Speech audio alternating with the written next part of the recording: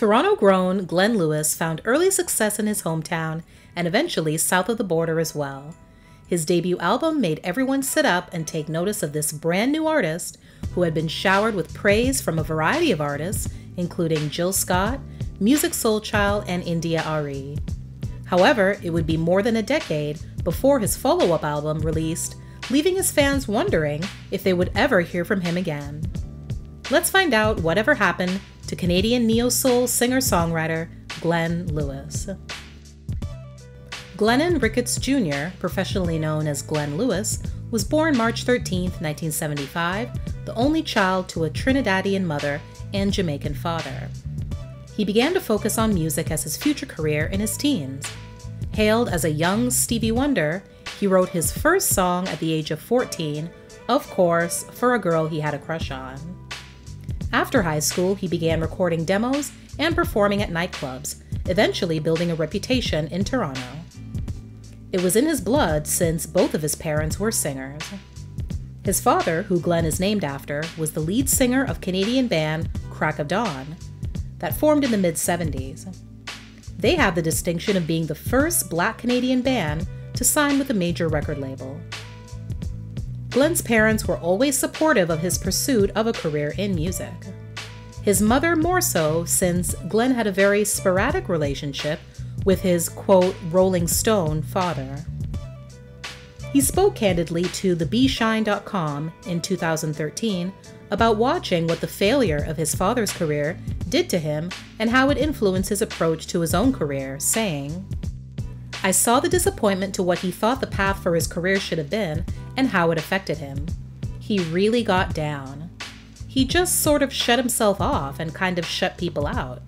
He had been working so hard and he felt like people were taking advantage of him. I just kind of realized that you really gotta hone in on the business and learn about the business."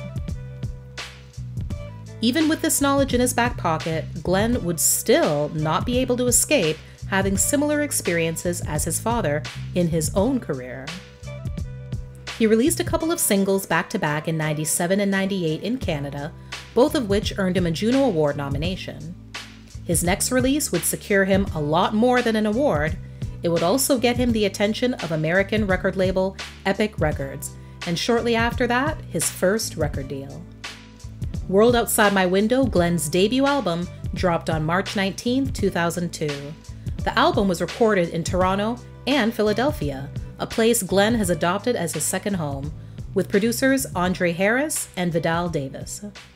The first single, Don't You Forget It, released the year before, peaked at number 10 on the Billboard Hot R&B Hip Hop Songs chart, and finally won him his first Juno for Best R&B Soul Recording.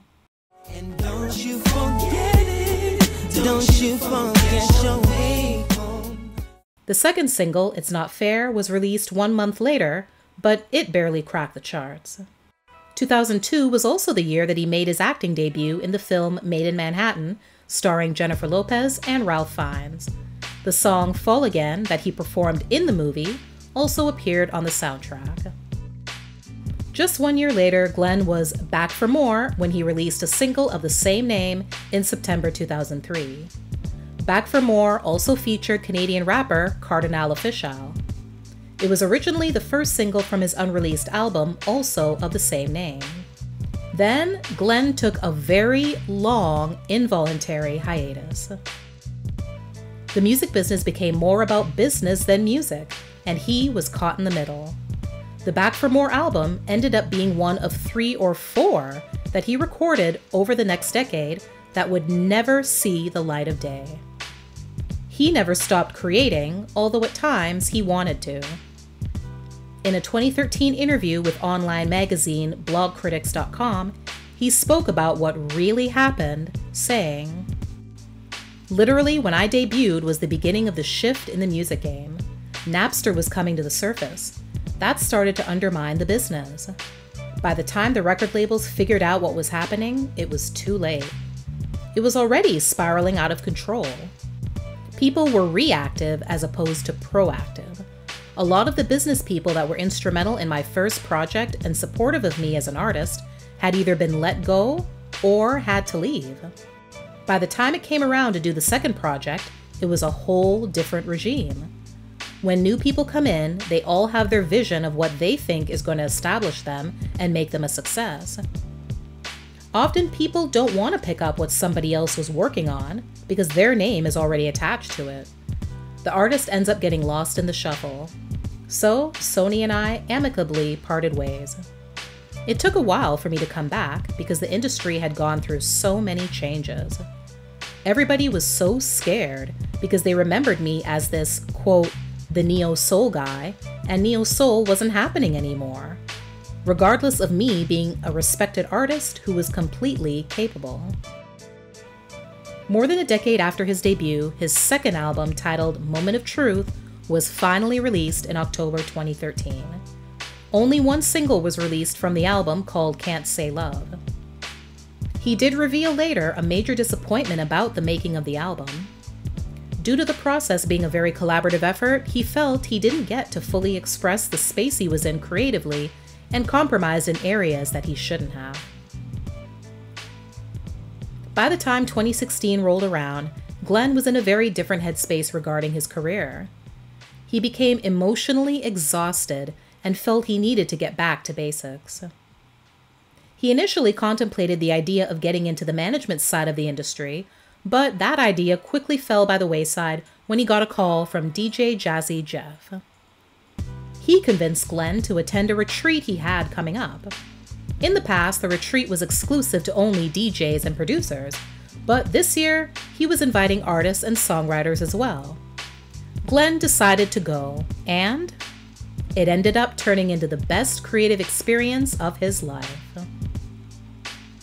Based off of the retreat's success, Jeff was inspired to take it to another level and invite everyone to do something unprecedented: record a complete album in just 7 days. The following year, that album, called Chasing Goosebumps, with the playlist featuring Glenn Lewis, was released. The process of putting that album together was also the catalyst in turning Glenn's outlook on the music industry around. The now husband and father went through a dark period of not wanting to watch award shows, listen to music, or even sing for a long while. However, as a result of all his experiences over the years, he now has a new acceptance and appreciation for the lessons learned.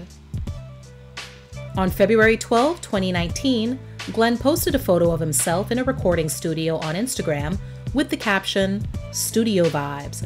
I'm coming with something new. Soon." As of the making of this video, no singles or album has been released, but judging by the amount of comments on the post, he's got a lot of fans that can't wait to see what he comes out with next. Thanks for watching. Please like and share the video and subscribe for more amazing content. See you next time.